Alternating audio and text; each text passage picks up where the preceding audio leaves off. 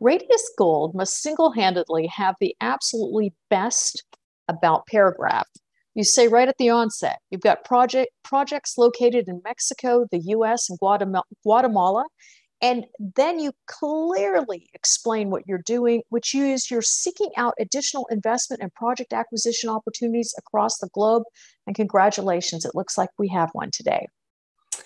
Yeah, I mean, my job is to find mines. It's what I do and what I've done forever. So I just try to find great projects, and we're constantly on the hunt for those. And I think we have found a new great project. So it's called Tropico. It's in, I can't imagine a better place, actually. There's a few places in the world that are outstanding, Nevada and central Mexico for discoveries. And Tropico is new, undrilled, right in the right place. Okay, so first of all, let's go back to the name, Radius Gold. And I think I read in this news release, which I love it. There's photos of the actual project and you standing on the project property. You've resigned from another project so that you can dedicate yourself to the Radius Gold deal. Is that correct?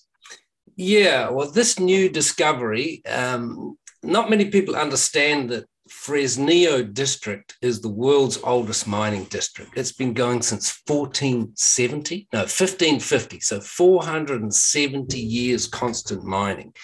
That district has produced over 30 massive deposits, and most of them buried, hidden. And just down the road, we've found a great target that's undrilled. It's a gold breccia pipe in one of the world's biggest districts. So we're pretty excited about that. And of course, Radius is a member of the gold group of companies led by Simon Ridgway. So I just want to stress this is gold, and I think we've got some silver too, yes? Yeah, well, the systems in Fresnillo are silver dominant, but with gold, lead, zinc, copper, they're zoned. So at the new discovery, it's gold at surface. We don't expect to find silver at surface, but they're zoned over depth. So I'm sure that it will change as we go down, and we'll get into silver and base metals at the bottom of it. But these things go down a kilometer or more. And so the gold rich part is right at the top. And Bruce, like the gold group of companies, you guys are very old school. You don't just raise lots and lots of money, but you're constantly finding projects, investing, making announcements, and moving forward. Would you like to talk about your agreement terms, for instance? Yeah, as you say, Gold Group is very frugal with our budget. We don't put out stocks. Radius hasn't done a capital raise for in excess of 10 years. So we're very frugal with our money. Our shareholders, with me, Simon, a core group of shareholders, we don't like to dilute.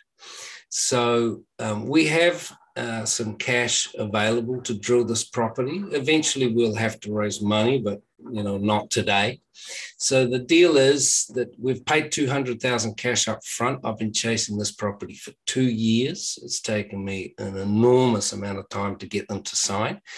But we paid $200,000, but we can now go ahead and drill and test it and figure out what it is before there's any further payments. And then we have about 4 years of very low payments, and the big payments only come if we make a discovery. If we find a world-class mine, there's some significant payments, but we've got 4 or 5 years to do it.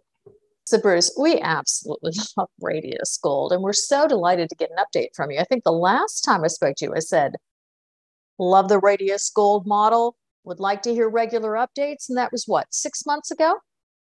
Yeah, about 6 months ago. We tend to find all of our projects are grassroots discoveries. We made them all through prospecting. So we've got 5 projects, 6, and we don't usually go to other companies, buy them, advanced projects. We go and prospect and find them.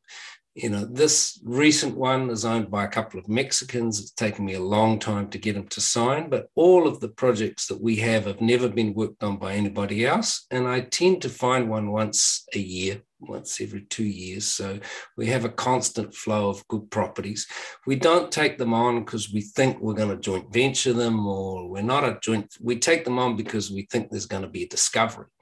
And sometimes market conditions, financing, we decide to bring in partners. But usually my only concept for taking on a project is discovery.